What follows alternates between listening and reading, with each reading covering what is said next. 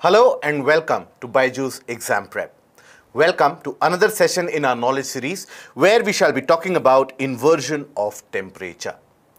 Now, inversion of temperature or temperature inversion in itself is one of those climatic conditions and climatic phenomena which ends up influencing the majority parts of the globe during the winter season and also during certain specialized conditions.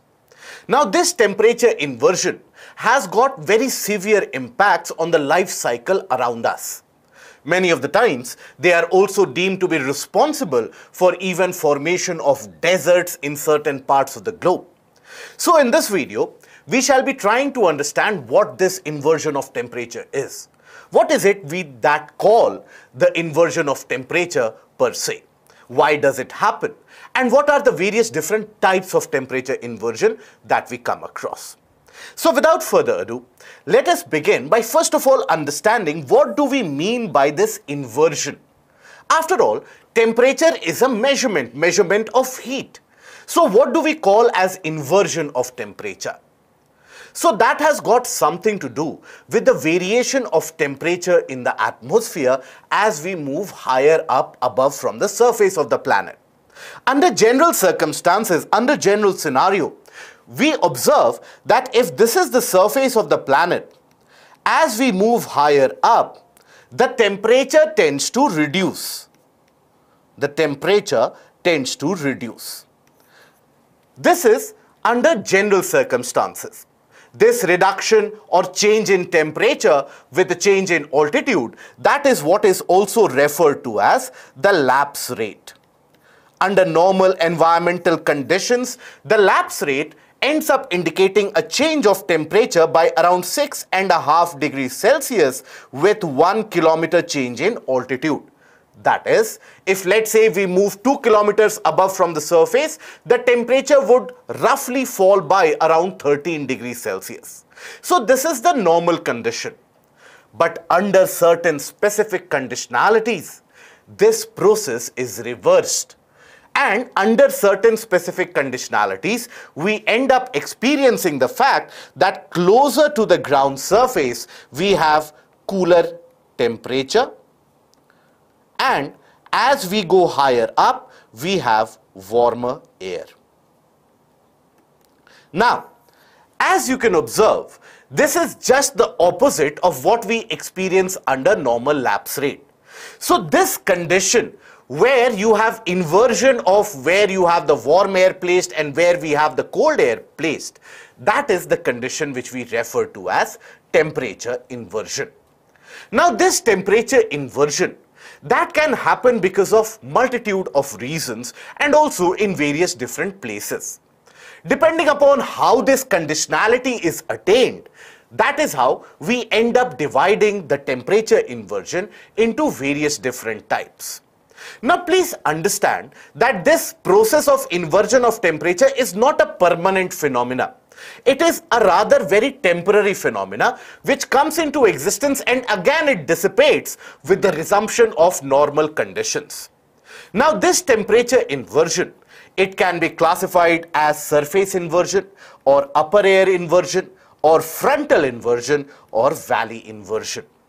Now each of this classification that you see, that purely ends up determining how that process of inversion has happened.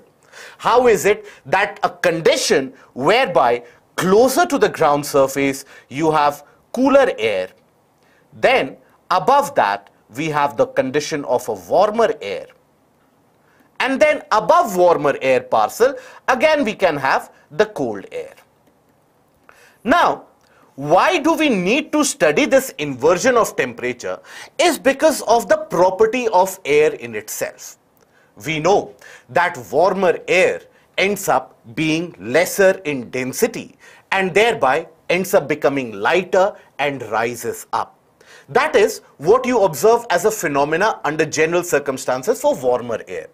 Whereas the cooler air having a greater density will always tend to become heavier and try to sink down. So under normal conditions of atmosphere, we experience the warmer air which is closest to the surface, that tends to rise up. This is the warm air. And the cooler air which is situated higher up, that cooler air, it will have more number of particles per unit volume, so it will have a greater weight, and that is why the cooler air will try to sink down. Now, this is the normal condition, and this allows a kind of a vertical mixing of air. Mixing of air column. Now what happens because of this vertical mixing of air column is, many of the times, few of the pollutants, let's say, which are present closest to the ground surface, they rise up and they are also dispersed. But along with that, when you have the warm air rising up, after reaching a certain altitude, it will cool down quite significantly, and we might observe condensation leading to the formation of clouds and thereby causing rainfall. So even the cloud formation and the rainfall which occurs thereby is because of this very simple property of air, where the warm air tries to rise up whereas the cooler air tries to sink down. This conditionality of the atmosphere or air parcel in itself, that gains the name of unstable air or an unstable air parcel. And this unstable air parcel is the one which allows rainfall, mixing of air and so on. But under the conditions of inversion, if you would observe the distribution of cold and the warm air, you will find that the warmer air is already above the cooler air. So cooler air, which generally has the tendency to sink down, is already at the bottom, whereas the warmer air, which has the tendency to rise up, is already trapped on top. So in this case, we have what we refer to as the stability of air column. Now, whenever you have stability of air column, you will not be able to achieve mixing of air. So that is why during certain winter conditions in certain parts of the country, you would observe that the pollutants end up remaining in the atmosphere for a very long duration, because there is no vertical mixing and thereby no dissipation of the pollutants happening in that region. Along with that, we also observe a significant lack of rainfall. So this is why inversion becomes an important phenomena which does influence us. But how is this inversion achieved? What are the conditions which lead to various different types of inversion occurring? So let us understand each one of them briefly. So we shall be starting with the surface inversion. Now the name in itself tells you this has got something to do with the property of the surface. So this kind of inversion is experienced when the surface ends up cooling down quite considerably. So this inversion happens because of the property of the surface to lose heat and cool down very quickly.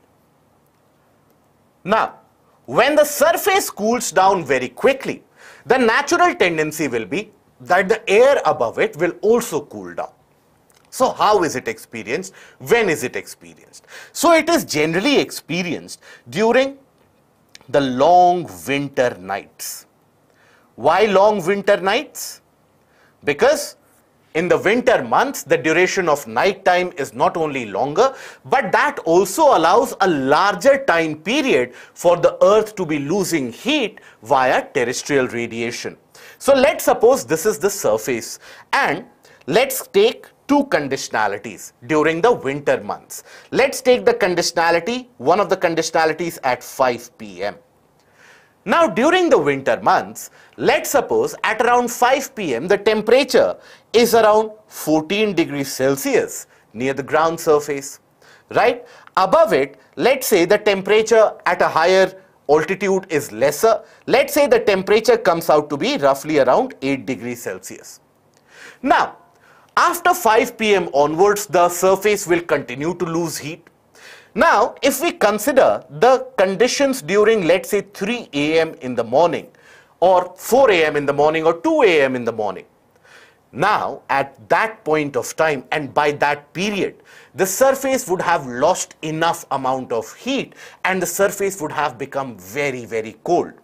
Because the land surface in general, there the heat is restricted to only 3 to 5 inches from the surface. So thereby losing of heat becomes a very naturally fast process. So the surface ends up losing heat very, very quickly.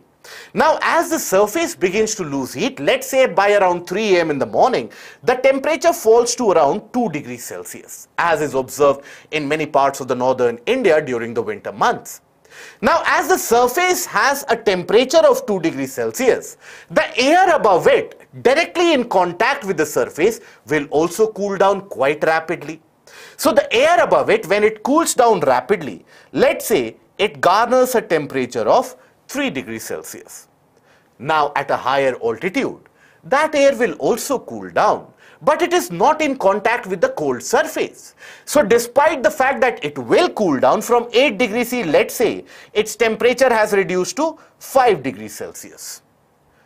But it is not as cold as the surface in itself. So here you observe that at an altitude, you have warmer air, whereas closest to the surface, you have cooler air. And this is a condition of inversion. So this kind of inversion, that is surface inversion, is generally experienced during the winter months, and that too when you have a cloudless sky. Because when you have a cloud covering, many of the times the clouds, they end up re-radiating back the heat lost by the surface and thereby end up again heating the surface. So if let's say you have a cloud covering on top, so when the earth loses heat in the form of terrestrial radiation, significant amount of that radiation will be reflected back and thereby will warm the surface again. So that is why generally during the long winter nights, when we have the clear sky, that is when we end up observing the conditions of surface inversion. In the northern reaches of our country during the winter months, particularly in the conditions or in the months of December and January, we do experience surface inversion to happen. But then there are other forms and other types of inversion also taking place. So if you take the case of other types of inversion, for example, you have the upper air inversion. Now again, the name in itself tells us where this inversion is happening. So it is happening at an higher altitude. So in the upper region of troposphere, that is where this inversion is taking place.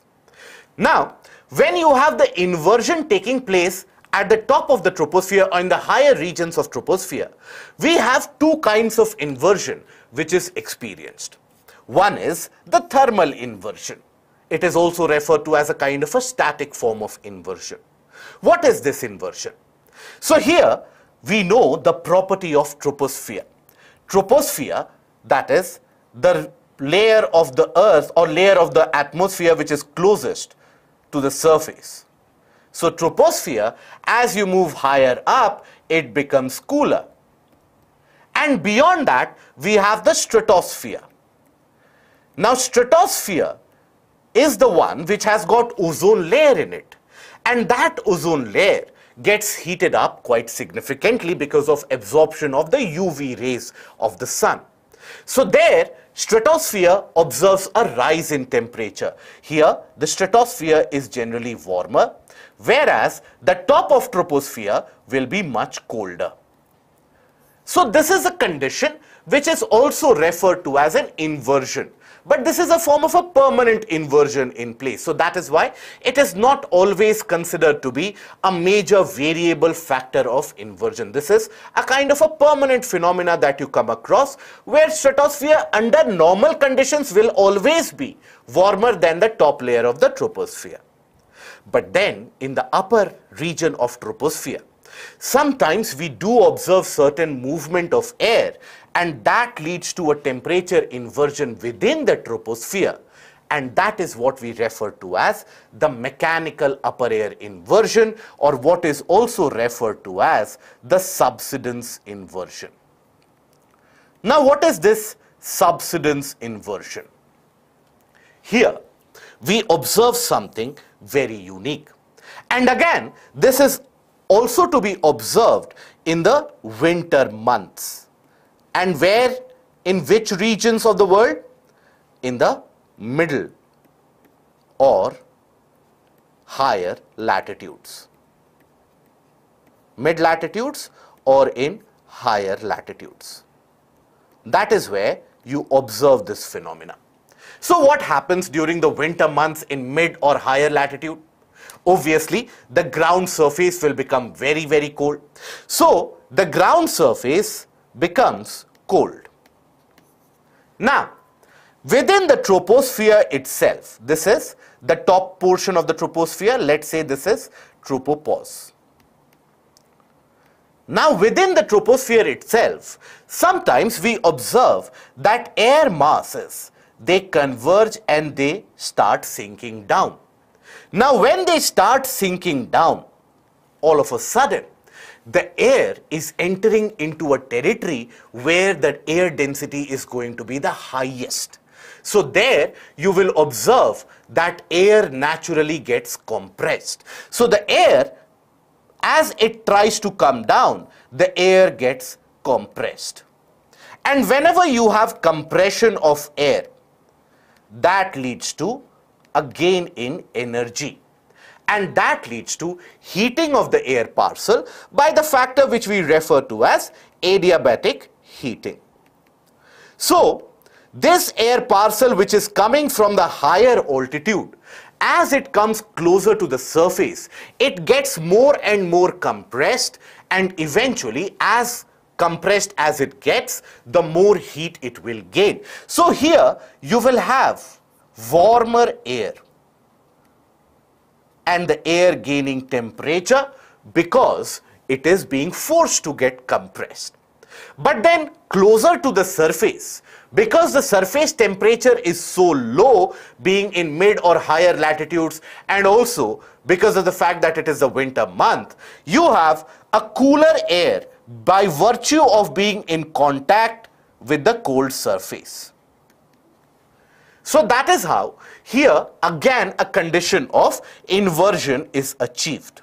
But this condition of inversion is achieved because of the mechanical subsidence of the air parcel and the air parcel being compressed and thereby undergoing a kind of adiabatic heating, and that is why you have the warmer air parcel in existence. Now, this condition of mechanical inversion, this can persist for certain number of days. It can actually span for almost a week or 10 days. And that can lead to disastrous circumstances and disastrous consequences. You have the pollutants which are released in the atmosphere, they get suspended within the atmosphere in the lower region itself for a very long duration. And that can lead to persistent amount of health hazards and air pollution related illnesses. So that is why mechanical inversion can be very, very dangerous. It is not something which is generally observed in India, but then you have the European countries which have traditionally suffered from this inversion, and in fact, even during the very infamous London smog which claimed many lives, mechanical inversion was at play. Now, this is what happens in the upper air. But in the mid-latitude regions, you have another kind of inversion which happens, and that is referred to as a frontal inversion. This is something which again is observed in the mid-latitude. Now, what is a front? So, a front is the boundary zone or the transition zone where two different types of air masses having distinct properties, when they end up interacting or meeting with each other, so that zone of transition, that is what we refer to as a front. So, when we have a cold air mass, let's say traditionally an air parcel or a wind which is originating from the polar areas. Now, that cold air parcel, will have a certain property. Colder air will always hug itself closer to the ground surface, and thereby it will have a very reduced volume. It will have already a very compressed volume. Whereas if you take a look at the warmer air will have much lesser density and hence much greater volume. So here the volume will be higher and this warmer air will always be lighter as well. Whereas the colder air, it will hug itself, stick itself closest to the ground surface, and this colder air will also be heavier in nature.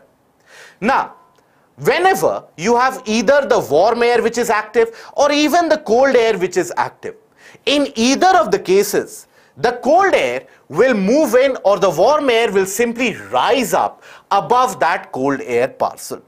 So when these will meet and will create a front, you will have the warm air easily riding over the region of cold air.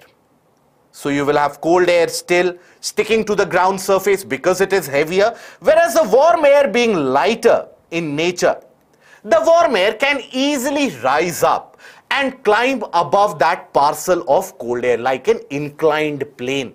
So in this zone of transition or in this area of a front, this is where we have the conditions of inversion, because here you will observe closest to the surface we have a condition of cold air, whereas with an altitude you have the condition of warm air.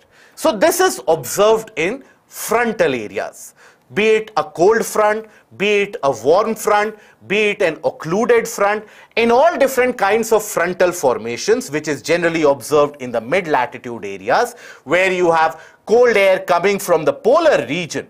You have the polar region being a high pressure zone. So cold air comes out and originates from that polar region, and warm air originating from the tropical area. When they will interact in mid-latitude region, we do observe this frontal inversion to happen. Then another kind of inversion, this is referred to as a valley inversion.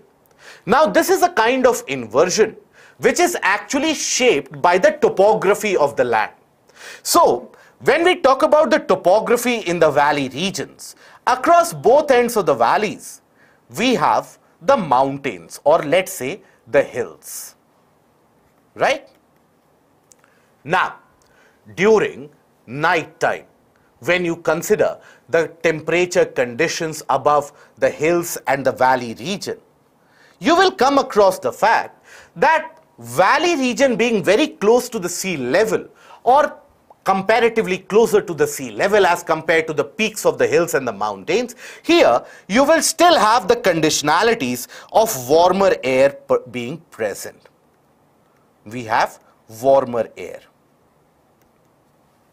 Whereas when we consider the peaks of the mountains or the peaks of the hills, there the loss of temperature happens at a very fast rate. So here you have during night time the presence of cold air in existence. Now, cold air being heavier than the warmer air, cold air naturally falls down and follows the incline. And eventually this cold air will reach the valley bottom because it is colder. It starts acting like a fluid, and that fluid dynamics that shapes that cold air or directs that cold air to the base of the valley. And that rush of the cold air eventually ends up creating a circumstance whereby this warmer air is suddenly pushed up. So here again, during night time, you have a condition where you have the presence of cold air at the bottom of the valley, whereas warmer air on top, and thereby attaining a condition of inversion. Now, this is the reason why it is always advised that if you have a narrow valley that you come across, never to take shelter in that valley floor. If it is narrow enough, never to take shelter in that valley floor during night time, because suddenly the temperature can plummet. It can also have an influence on the plants and the floral communities. The fruits and the flowers along with the leaves, many of them, they die because of sudden frostbite, because the valley floor that experiences suddenly very low temperature conditions. However, if that valley has eventually got a passage and has got an exit point through which the cold air can evacuate itself, then the conditions are generally normalized. So that is why when you have broader valleys having broader floors, there you don't observe this kind of inversion. But wherever you have narrow valleys, there it becomes particularly harsh during night time. Now, other than these impacts of temperature inversion that we have talked about, the temperature inversion, basically because of the condition that it creates a lack of rainfall because of the stability of air that is achieved, this also brings about desert-like conditions. So if you take the case of, let's say, suppose the region of South America, and let's say you have South America, and you take the case of western coastline of South America. Now there you have a very cold oceanic current in the Pacific in the form of Peru current. Now this Peru current is very cold, so it cools down the air mass above this water body itself. So if, let's say, this is the Pacific and this is the region of South America, so basically it will cool down the air immediately above it. As a result of that, here again along the coastlines we generally observe a conditions of inversion of temperature, and that brings about a lack of rainfall. So that is why you will find that majorly and mostly on the western parts and the western coastline of continents, be it Africa, be it Australia, be it South America, we do come across desertified regions because of this lack of rainfall. So inversion of temperature can also be created by cold oceanic waters, and that is how we understand what this climatic influence is and what are its generalistic impacts. So that is all for this particular portion of temperature inversion. Now let us take a few questions. One question, do you think pressure has any effect on lapse rate? Absolutely. The pressure conditions along with humidity conditions, that also ends up influencing the lapse rate, the change in temperature. So that is why when I say that environmental lapse rate, that is a very ideal condition. Generally you will observe the lapse rate, it is never around 6.5 degrees Celsius. It is either to the range of 7 or 8 or even 10 degrees Celsius or around 5 or 6 degrees Celsius. Then another question, over polar areas temperature inversion is normal throughout the year. That is because the ground surface is very, very cold because of lack of insulation. For almost a majority part of the year, the insulation is not sufficient to heat up the ground surface. That is why inversion is experienced throughout the year. What kind of inversion is prevalent in India? So in India, you will experience valley inversion to happen, and we also experience surface inversion during the winter months.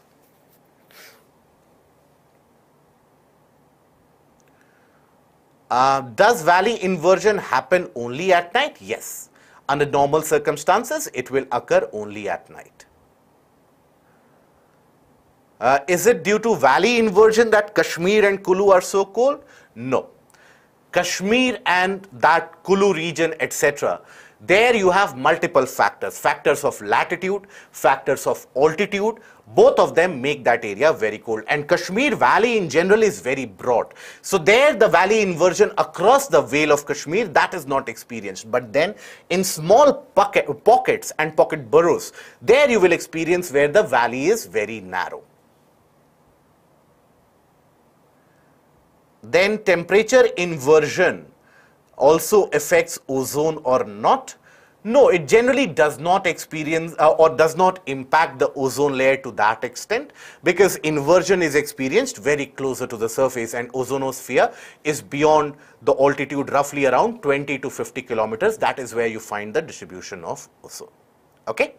So that is where I'll restrict the session for today. I hope that this has proven to be slight amount of value addition to your existing knowledge base.